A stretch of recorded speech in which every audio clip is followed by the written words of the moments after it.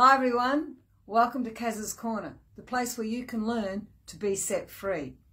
And today I'm going to continue on with the happiness discussion that I was talking about yesterday. And I know that people have actually written in and PM'd me and said, it's not that easy, Karen. You can't just switch on your happiness. I've got so much sadness happening in my life. Well, you can.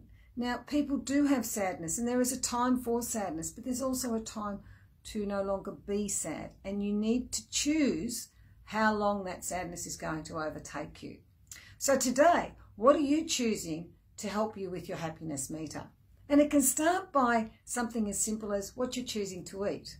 Are you choosing something that's healthy or something that's garbage and, like a cake for breakfast? Are you choosing to be around positive people today? Because what we are surrounding ourselves with really does help with our happiness meter. Other people generating happiness actually makes us feel better. And what we then do is absorb a little bit of their happiness. So if you're spreading yourself around with people who are like this, then that's exactly how you're going to end up feeling.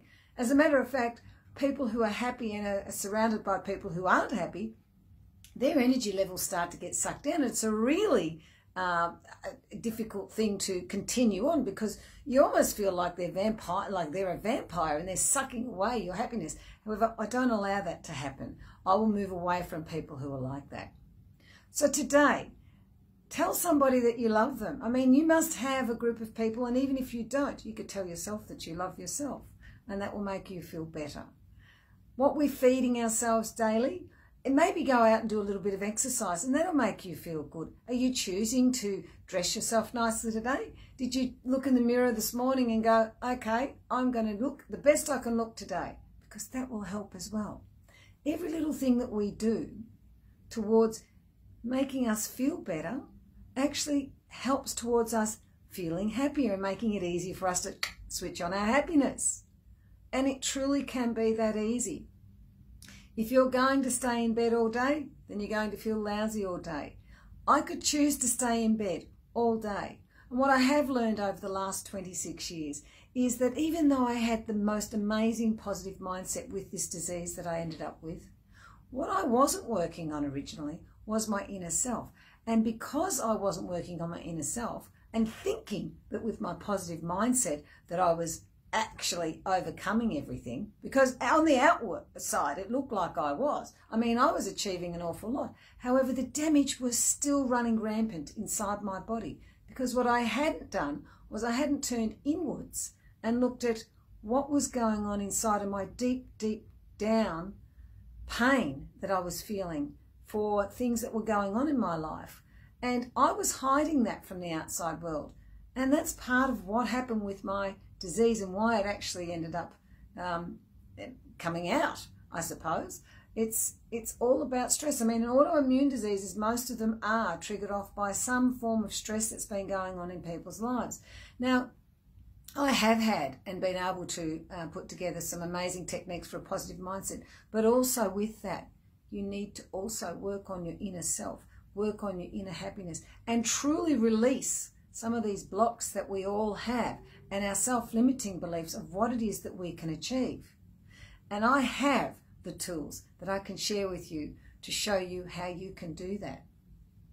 Some of the other things that will make you feel good today is by also just something as simple as maybe coming home early from work for your kids. The joy that your kids will get out of that will actually inspire you. So sometimes they're just little things that we need to make a change in our daily routine, and that will inspire us to feel happier. And like I said, you could share a smile with somebody that you don't even know, and what will happen then is that they, not always, might generate a smile back. And what that does for you is it allows you to feel amazing.